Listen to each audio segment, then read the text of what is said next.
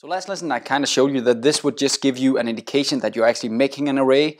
What if I want to print each one of these words out into the console actually? So there are a few ways to do it, but let me just show you one simple way here. I can actually go in and grab the 0th location right here. That's actually one way to do it. So I'm saying words at position 0, print that to the console. Let's just try and do this so you can see it. That it's actually running and it's actually working this way. So now it prints out paper. Here we go. Let's just try and go back, and now let's try and get for the first location like this. Console log, run the console again, and now you'll see scissors, etc., etc. But what if I want to print everything inside my array?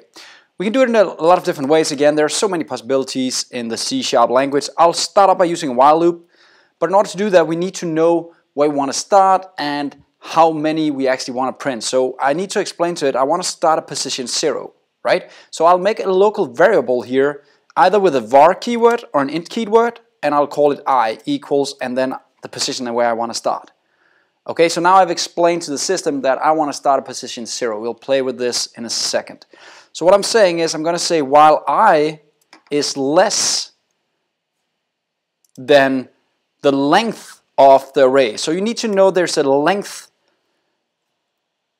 property right here for an array explaining how long the array actually is.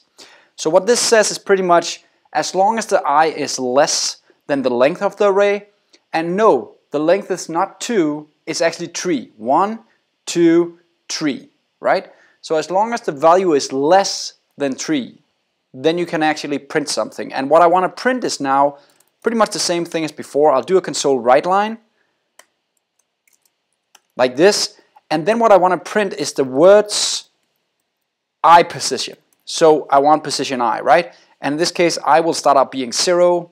And then each time we printed a word, we want to add 1 to I.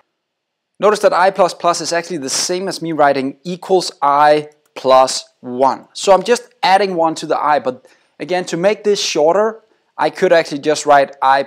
Let me just outcomment this guy like this, and I'll just do I++ below. Then you guys can see kind of both ways of doing it.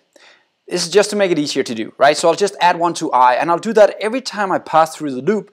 I'll print the current word, for instance 0, I'll add 1, go back, print the word, add 1, blah, blah, blah. So let's try and run this with the debugger so you guys can see what's actually going to happen. Next lesson I'll show you with the for loop, so it'll be a bit easier. But right now I is 0, so I'll step over here the first one, I'll print to the console the first word, which is paper. I'll go back and I'll add 1 to I. The loop asks, is I less, which now is 1, right? So if you see here, I is actually 1 now. I just mouse over again. Is that less than what the actual length is? And the length is actually 3 right now because I have 3 different strings inside this array right here. So let's try and step over again. I'll go and write stuff to the console. So now it says the second guy in the list, which is scissors, and I'll add 1 to I again. I'll go back, I'll start again, etc., etc. And now the length is actually 3. 3 is not less than 3, it's the same.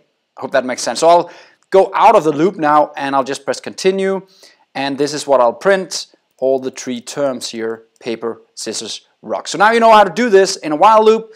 We'll work more with arrays and loops in a second.